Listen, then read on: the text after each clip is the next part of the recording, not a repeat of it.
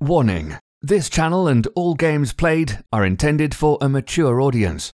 If you are under the age of 13, you need to leave this channel now. Also, Redbeard is a total and you wouldn't like him anyway. If you are easily offended, you might as well get the hell out of here also.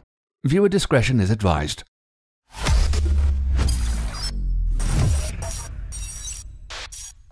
Hey, what is going on, guys? Welcome back to the channel. It is Tuesday, so we're going to see what's going on with Red Dead Online for the weekly update or weekly changes, whatever you want to say, more tunable type stuff.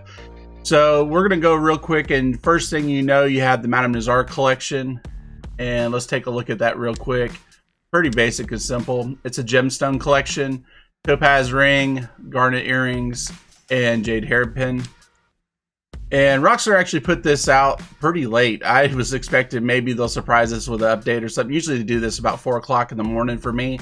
But this just came out maybe about 45 minutes ago, maybe an hour. So let's just finish looking at what else they did. If you go to Showdowns, this is kind of cool at least. Go to Quick Join. For Takeover Shootout featured elimination race. You have double XP and money. So that's pretty cool actually. And the feature series is Team Gun Rush as well. And if you pull up your catalog, you'll see the limited stock stuff from last week is still here. It was supposed to go to May 11th, so we already knew that. But there is a discount on the pants. It's a pretty good discount. Some of them are like $130 or down to $38. And then also you have a discount. Let's see right here. We have discount on hats as well.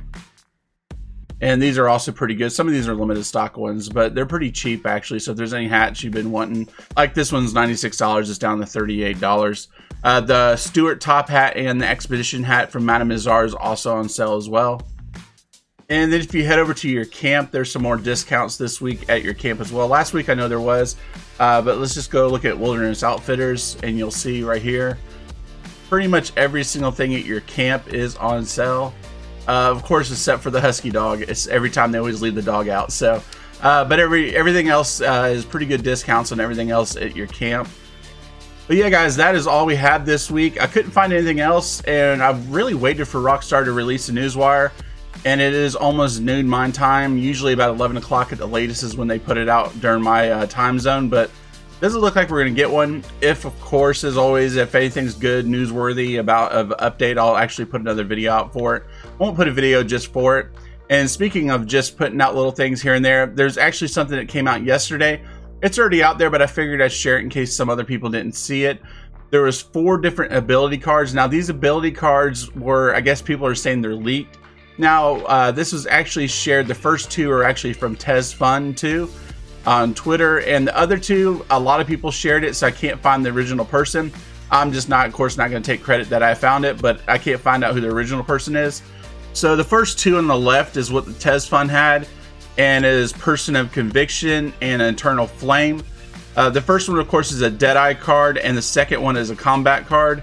We don't know what they do or nothing. And then the ones you'll see on the right-hand side, the 2 small ones in the middle. Sorry for the resolution, they're just small images. There weren't great quality ones found. The first 2 on the left were found in game files. Now they could be abandoned cards or maybe something that they put in that they just haven't used yet. But the ones on the right, we can't see what the names are, but they're definitely a recovery card, which is a green one, and another combat card, which is the yellow one. The green one has like 2 cherub angels flying around a guy with like a ribbon wrapped around him with his arms crossed. And the other one's got a guy with a top hat tilted and his face is all melted. So not sure what that's about, but I wanted to share that with some people just in case you guys haven't seen it. Like I said, it's not brand new kind of news. It was out yesterday, but I don't like doing just little tiny little videos and just dragging them out to 10 minutes, but I figured I'd just throw that in with this weekly video. And also yesterday too, only on PC, there was a 925 megabyte patch.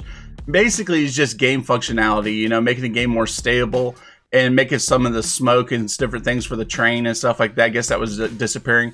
I have the PC version, I just haven't played it in months actually, because both of them haven't been working well, so I figured why play 2 different games that were kind of broken. But anyway, guys, I just wanted to keep you guys up to date, try to keep the videos short when there's not really much going on.